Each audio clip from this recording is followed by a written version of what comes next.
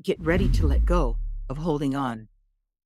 It's time to stop watching what's going on out there and take action. Acting on what you are being guided to do right now is the only way you will find your balance as the power struggles intensify between the obsolete world that's breaking down and the emerging new world. We are all playing out our own version of what this will become, either consciously or unconsciously. Striking a balance is what you will desire most when chaos strikes, and is the least likely to happen if you are not prepared. Letting go of holding on to what no longer serves you is what's about to happen, whether you're ready or not. Like I said before, we're all going through that doorway. We will go through it willingly or wait to get pushed, but either way, we're going through that door. That's where we all are on the timeline right now, but you have help. Awakening the connection to those who have always been looking out for you, your guides, are waiting for you to ask for their help.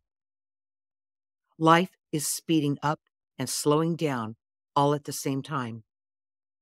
Speeding up will make you feel like you're out of control and too late.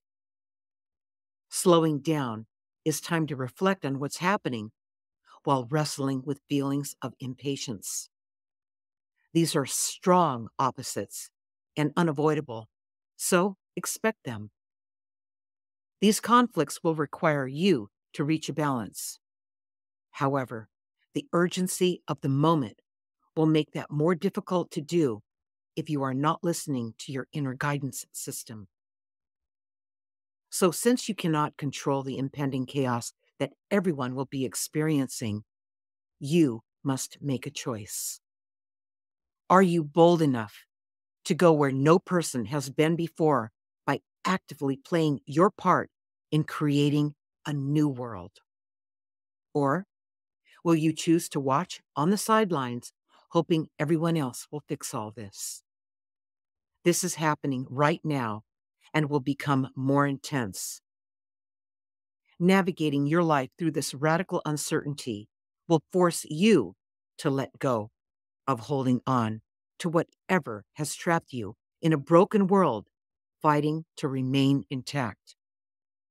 This is a reflection of your own inner struggle, trying to hold on to people and things that are no longer a vibrational match to your thinking or needs.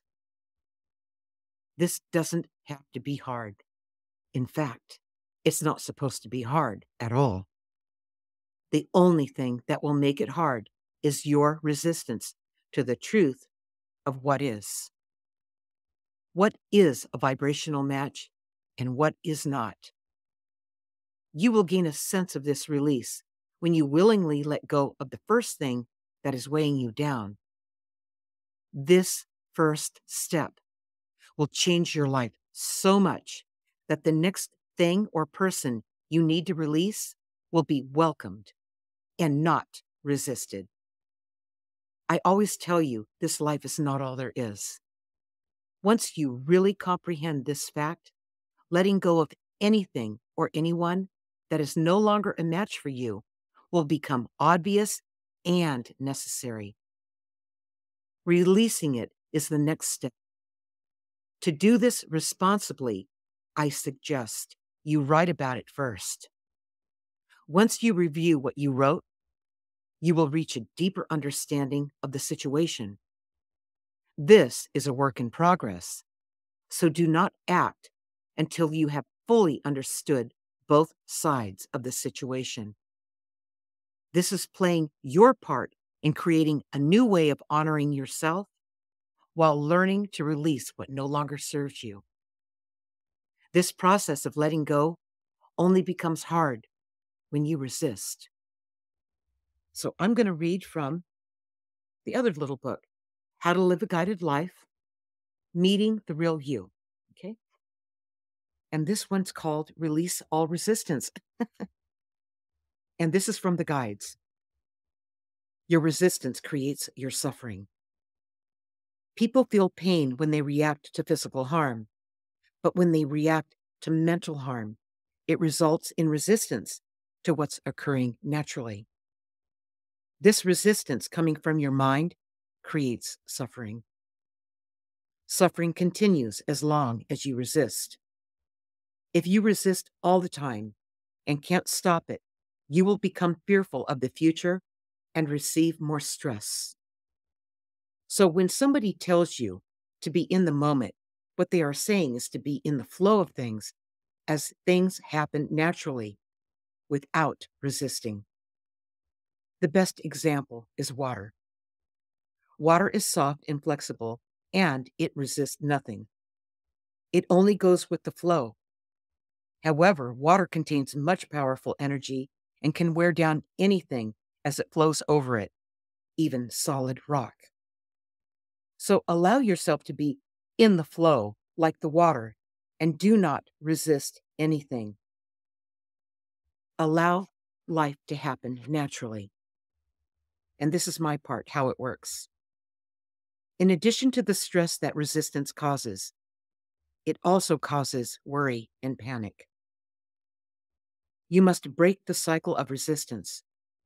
People who do not break the cycle of resistance say things like they hit rock bottom. Others give up altogether, which isn't going with the flow at all, but sinking. Resistance is an automatic response to something you cannot control. The rock in the river has no control over the water flowing over it. As it wears the rock down, even the strongest resistance to something will not win out in the end. Okay, so just remember, you have help. You are never alone and always being guided.